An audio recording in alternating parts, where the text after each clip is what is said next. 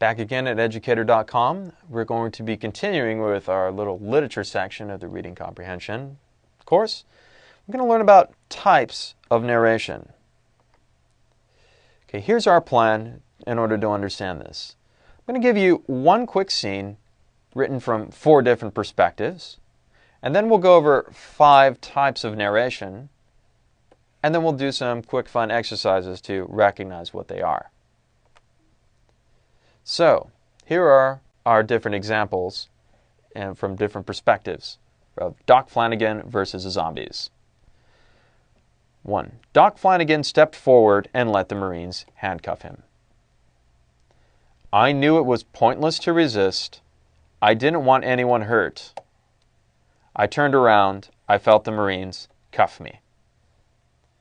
Fernando and I watched helplessly as they put the cuffs on Doc Flanagan. Kovacs grinned. Doc Flanagan hung his head in shame.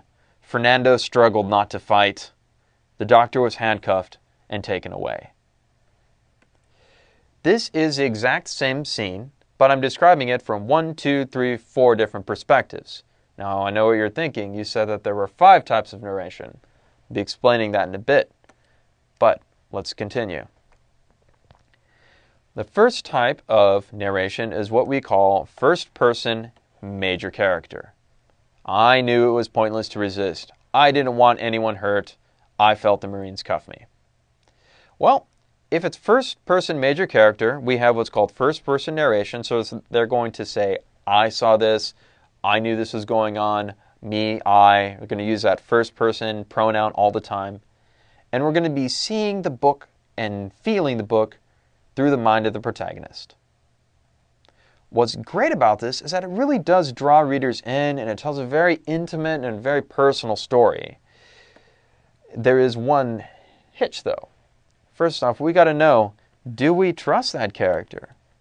We're not just getting what happens, we're getting their interpretation of what happens.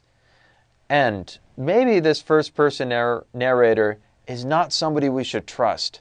Maybe they're not telling the truth, or maybe they're kind of confused as to what's actually going on.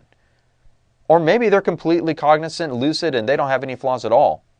I mean, who knows? Here's another example of first-person narration. Fernando and I watched helplessly as they put handcuffs on Doc Flanagan. Well, this is called first-person minor character. And so we have this first-person narration, but it's from a supporting character. It's almost kind of like we're not watching a movie, but we're listening to somebody tell us what's going on in the movie. And it really does draw the readers in. It's very, very personal and very subjective and intimate. And there's somebody that's on the sidelines.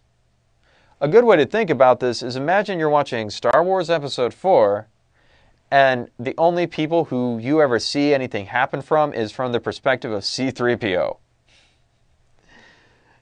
Again, very personal story. Just like with first-person major character, we have to ask ourselves, do we trust this character? Are they giving us a best interpretation of these events? Are they hiding things from us, or are they lying?